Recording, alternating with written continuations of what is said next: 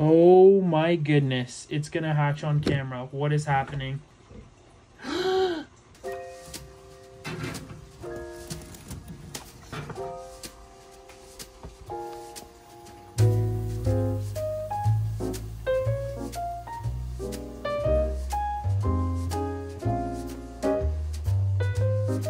What's up everybody, welcome back to another video on my channel. My name is Dion and you're watching Reptiliatus. Friends, well you just saw, very unfortunate, Pingu laid her eggs on the dry side of the lay bin. I don't know what she was thinking. I don't even know why there was a dry side, but I don't know what she was thinking. So you saw that those eggs had dents in them. It is possible for permeable eggs to rehydrate themselves, but one of those eggs was probably too far done. I did candle both and one definitely has a good chance. It's just a dent on the end of the egg.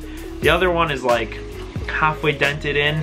Nonetheless, we'll give them both a shot. They might reabsorb the water and do just fine. Now, despite that very sad news, I'm here to share with you all that Pingu's second clutch has hatched. Fortunately, I did not catch it on the night vision camera, as you've seen I've done in the past with her first clutch. But what's interesting about this clutch hatching is that both animals do not appear to be lily whites. Now, as you may or may not know, the lily white gene is quite interesting. It's actually a co-dominant trait, which means that the gene is passed on to some of the offspring. So you'll get some offspring that are lily whites and others that are not. Now, what's also interesting about the lily white gene is by breeding two lily whites together, they produce what we call a superform expression animal, and this is a solid white or leucistic animal. Unfortunately, no one has produced an offspring in this form that has survived past hatching or the egg. So it's really frowned upon to do this naturally because it doesn't yield anything and it's kind of cruel. A lot of the offspring will develop completely and just never hatch, so why do that? Discovering the superform or dominant trait tells us that the lily white gene is a visual heterozygous gene. So pretty cool stuff.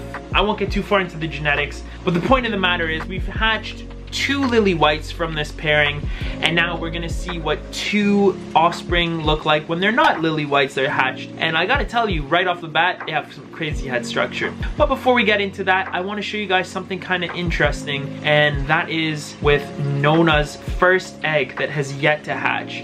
Very weird stuff here, but let's take a look. So you may remember that Nona had this really weirdly shaped egg. Her first egg that you gave me, and I noticed a few days ago that I thought it was pipping. It was leaking, but maybe within 24 hours of that leak, nothing had emerged. In the past, I've had crested geckos pip and they ended up dying in the egg. This happens very rarely, and I'm really not one who personally agrees with egg cutting. I personally feel that the animal's meant to hatch. It will if it's healthy, but I decided, you know what, I'm gonna try. I just wanted to give that baby a chance to survive. Now here's where things get weird. So I made a slit here and I thought the baby was dead. I cut this part of the shell and then I cut this part here. And after I had cut this side, that was when I discovered the baby is not dead. It's very much alive. I don't know how this happened, why it was already pipping, but like hasn't come out of the egg. I don't want to remove it from the egg because it wants to stay in there. So I'll allow it to stay in as long as it wants. I was a bit concerned about, for example, mold and such, but you see here,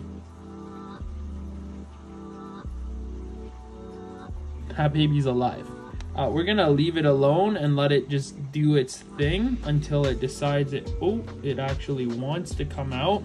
But yeah, weirdest thing I've ever had happen, honestly, breeding crested geckos. You saw it squirm. There, oh my, is it gonna hatch? What the? No way. Oh my goodness, it's gonna hatch on camera. What is happening? No way! What the? What? Okay, well, I guess I could have expected something like this to happen. Ah! Look at you go! Wow, you're gorgeous. Okay, I'm so sorry, little buddy.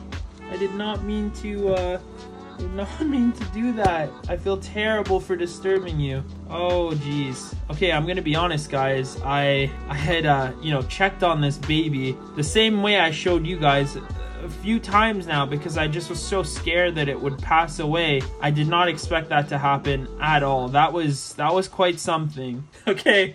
The topic of this video was going to solely be about Pingu's babies, but apparently now we're also introducing Nona and Rambo's first hatchling. Oh my goodness, you're so cute. Oh, okay.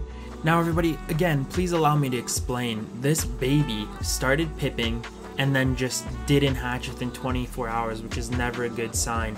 I'd been checking on the egg, I made that little extra slit, and I did realize the animal was still alive, but then the concern became mold growth or decay of the yolk and other materials in the egg, so I became concerned of the well-being of that hatchling, but also decided to sort of detach myself of any result because I knew that there was maybe a good chance it wouldn't make it. After waiting about a week, I decided to check on it again and realized it was still alive. Now, it stayed in the egg after gently nudging the baby, and so having done this a second time for you guys to show you that it was alive, I wasn't expecting the offspring to emerge from the egg or erupt the way it did, but it happened now, and I do really feel weird about it. I feel bad. A lesson learned, I suppose. The baby can stay in the egg for some time, even if you've cut it open, I guess. But this is a weird experience, and I just want to document it as always and share it with you all. My main concern at this point is that the animal hatched prematurely, so I'll keep a close eye on them. Okay, so now that's all done, here are Pingu and Rambo's two newest babies, and man, they are gorgeous. Look at the backs on these guys. They're super dark, really lovely backs on these babies. It would be super nice to get one with a full solid pin, I'm not gonna lie. Like, it's always so it kind of stinks when you're that close to a full pin back, but these babies are gorgeous. They're gonna look awesome as they age. Let's have a look at this one here. So there they are. Gorgeous gecko, if I may say. Like, look at that baby. Woo! Super pretty. Oh, this one is crazy. That white fringing on the pinstripe. Ooh, be nice to each other, okay? Yeah, they just look super nice. So let's get them into their bins before they freak out too much.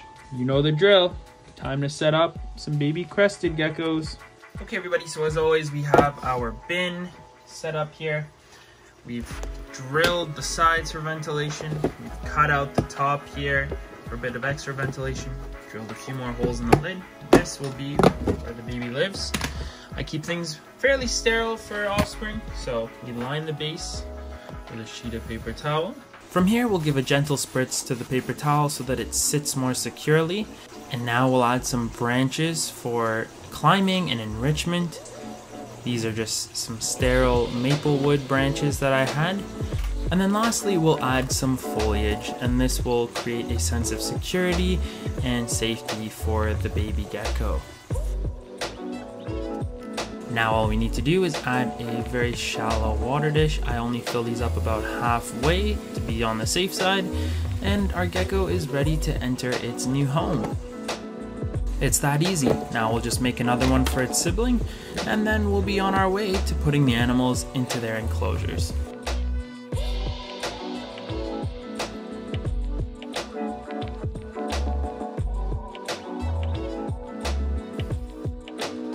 Naturally, the babies are going to get their feeding cups, but again, I don't put food in them for the first few days because they're usually not interested in eating yet. Okay, time for the fun part. Let's put our new babies into their future homes. I'll put my little labels on that show the animals' initial weights. And they're set to go.